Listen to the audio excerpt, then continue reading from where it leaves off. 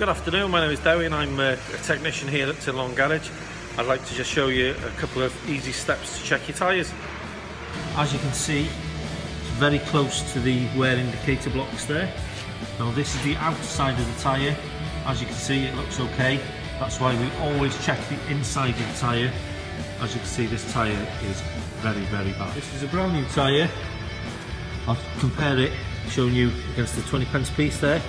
As you can see, there's plenty of life there. If we move over to a tyre that's worn, and we put the 20p piece in there, as you can see, it's worn quite badly. Looking at the 20p piece, everybody would have one of these at home. Any issues with tyres, please get in touch with us. Thank you very much.